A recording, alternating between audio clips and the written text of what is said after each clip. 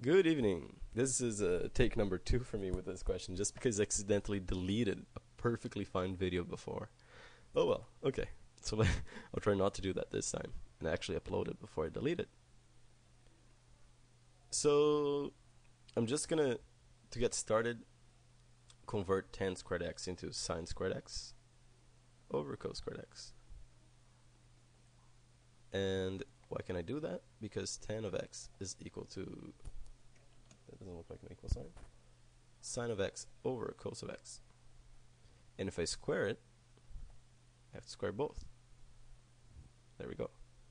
Anyways, okay, so I want to combine the sine squared x over cos squared x and the 1. And to do that, I'm going to have to multiply the 1 by cos squared x over cos squared x to get a common denominator. And I'm just going to leave the top like that for now. And the bottom's going to look like sine squared x minus cos squared x, because it was minus 1 cos squared x, but yeah, we know there's a hidden 1 there. All over cos squared x, which is the combined denominator. Okay, so now what I can do is I can actually multiply the numerator by the reciprocal of the denominator, because every time that we divide by a fraction, we can multiply by the reciprocal. So we have 2 sine squared x minus 1 all over cos squared x over sine squared x minus cos squared x.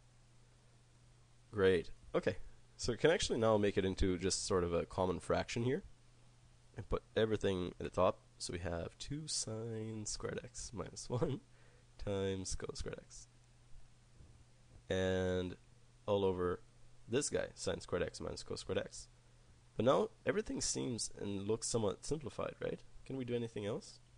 Well, I always get skeptical every time that I see a sine squared x or a cos squared x because of this. I know that sine squared x plus cos squared x equals 1. So I could actually rewrite this cos squared x as, oops, I meant to write cos squared x. If I throw this sine squared x to the right side of the equation, I get 1 minus sine squared x. What is that going to do anything? Hopefully. Now, the bottom will look a lot familiar, really familiar with this part right here. And how was I able to recognize that? Well, sometimes we have to, tweak around. Is that even an expression, tweak around? I guess so. Just basically plug things around to see if something works out nicely. And this is one of those cases. That's my reasoning behind it.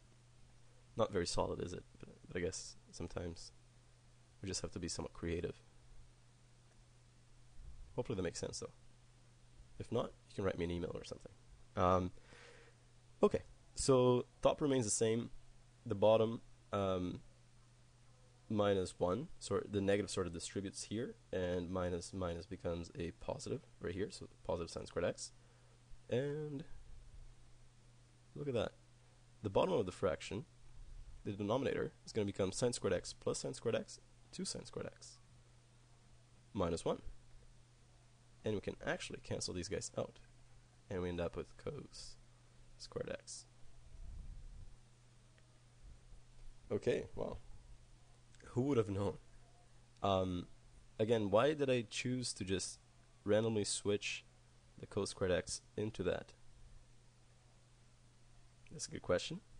Another way to explain why is, or how to see it, is that both the top and the bottom can actually be simplified into, let me see if I'm correct here, but I believe cos of negative cos of 2x. Let me just quickly show this to you guys, even though we're done the question. Cos 2x is equal to cos squared x minus sine squared x, and it's also equal to 1 minus 2 sine squared x. So if I multiply both sides of the equation here, I get negative cos 2x equals sine squared x minus cos squared x, which is exactly what we had here. And if I multiply this by negative 1 as well, I get negative 1 plus 2 sine squared x, which is exactly that guy. So being able to recognize that this was negative cos 2x is a little bit tricky, but with practice it becomes easier for us to see that. Same thing with the bottom here. So hopefully that made sense. For similar questions, please visit this website. Oops, I just scratched it over basically. And hopefully we'll all come together and make great sense. Thank you.